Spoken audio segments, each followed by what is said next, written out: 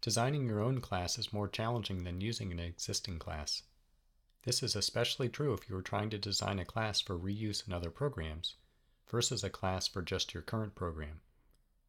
Just as there is more than one way to write a program to solve a problem, there is more than one way to split up a program into classes, and more than one way to design the data and methods for a given class. Designing a program in classes is similar to the work an architect does to design a building. You have a number of requirements and many different designs could meet those requirements, but some designs are better than others.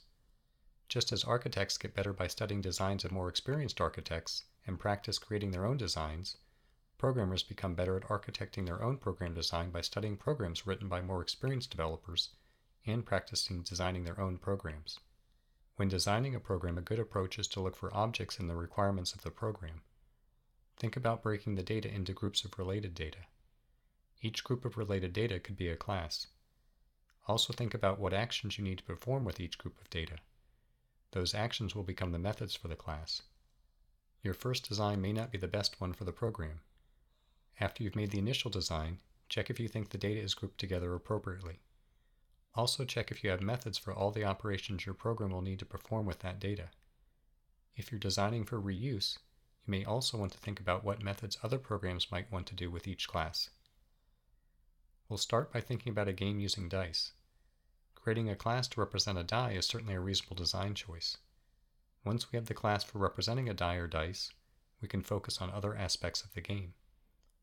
A die or dice could be used in programs for many different dice games, so it makes an ideal candidate for a class. When designing a class, you should think about the data you need and the methods you might want to perform with that data. The most common die is a 6-sided die, but there are dice with different numbers of sides, so if we're going to design for reuse, we should allow the number of sides to be part of the data for the class. The current value of the die is another piece of information we will need. Next, we should think about what actions we want to perform on the die. We will need a constructor to initialize the data. We need a method to roll the die, and the user may want to access the number of sides and the current value of the die. The book has a class for a die, but we will write ours slightly differently. We'll start by creating the class. We'll follow the convention and name it with a capital letter. We'll write the constructor and have it take a parameter indicating the number of sides. I'll add the type annotation that the parameter should be an int. We'll add one other item to the signature that I don't think we've learned before. We'll provide a default value for the numSides parameter. This will allow us to call the constructor with 0 parameters, and it will use the default value of 6 for numSides. Or we can call the constructor with 1 parameter, and it will use the supplied value as the number of sides instead of the default value. We'll store the value of numSides as an instance variable, as we need to know how many sides the die has when we roll it. We'll also initialize the value of the die to 0, so that we initialize all the instance variables in the constructor. In Python, you can directly access the instance variables outside the class. For example, if we wrote d equals die, we could then access the instance variables using d.numSides and d.value. Although this is legal in Python, it generally is bad practice to directly access the instance variables outside the methods of the class. This violates the abstraction concept that the user of the class should not need to know the internals of how the class is implemented. It is better to provide methods to access the instance variables. These methods are often called getters or accessors. Since the user of the class may want to know the values of both of these instance variables, we'll write getter methods for each one. We'll call the one number of sides and the other current value. Note in Python we cannot use the same name for the instance variable and the method, so we can't name the methods numSides and value. These methods simply return the values of the instance variables. Next we'll write the roll method. It needs to set self.value to a random number between 1 and the number of sides, so we can use the randRange function from the random module. It might also be convenient to have the roll method return the value it just rolled, so we don't need to use the current value method after rolling the die to get the value. Now that we've done that, we can revisit the constructor. By setting the value to 0, we've given it an invalid value. We could have used the value 1, which would always be valid for any die, or we could have the constructor call the roll method and set that value to the result. This seems a reasonable thing to do, as the die will now have a valid value as if you're picking it up for the first time and don't know which side is up when you do.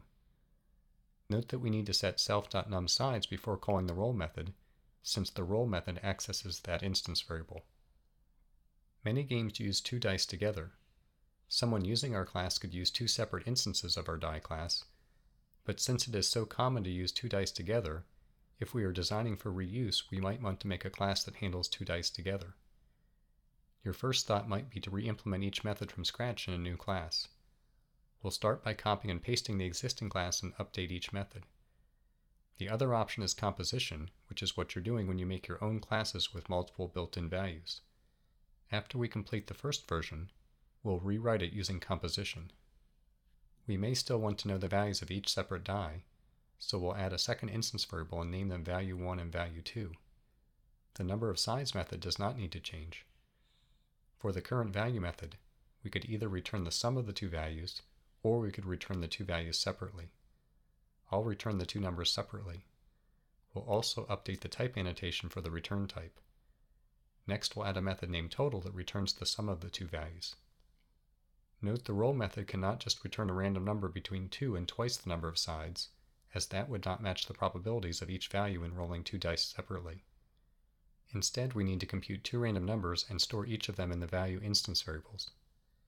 We'll have the roll method return both values and update the type annotation for the return type. With a pair of dice, another method we might want is one that returns whether or not both dice have the same value. We'll name that method isDoubles, and we can return the result of the expression that the two values are the same.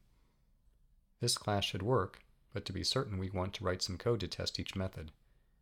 Python has a standard way of writing test code that I usually teach in the second course. For now, we'll use this main function to test part of our class. If we were planning to use this class in an actual program, we would want to test each method more carefully and create dice with different numbers of sides. Another option for writing the dice pair class is to use two instances of the die class as the instance variables for the dice pair class. This is known as composition. We will compose or use the die class as part of the dice pair class. Composition is effectively what we are doing anytime we write a class. We are using one or more values together to compose a new type. We'll leave the method signatures the same, but re-implement each method in terms of two die objects. This concept is known as implementation independence. We can change the implementation, but as long as we don't change the API, or in other words, the signature of each method and what it returns, we can change how it is implemented. We'll store the two die objects in a list and initialize them with the numSides parameter. If we wanted to, we could also take another parameter that indicated how many dice to create. This would allow the class to support as many dice as the user wanted and be even more flexible. But since two dice are common for most games, we'll just implement it as two dice. Since both dice have the same number of sides, the number of sides method can just return the number of sides for one of the dice. Note the syntax here for doing that. Self is a dice pair object, self.dice is a list, self.list_0 is a die object, and die objects have a method named number of sides, so this syntax is correct. For the roll method, we can roll each die and return the two values corresponding to the result of rolling each die. The current value method can return the current value of each die. The total method can add up the current value of each die and return it. The isDoubles method can return if both die have the same value.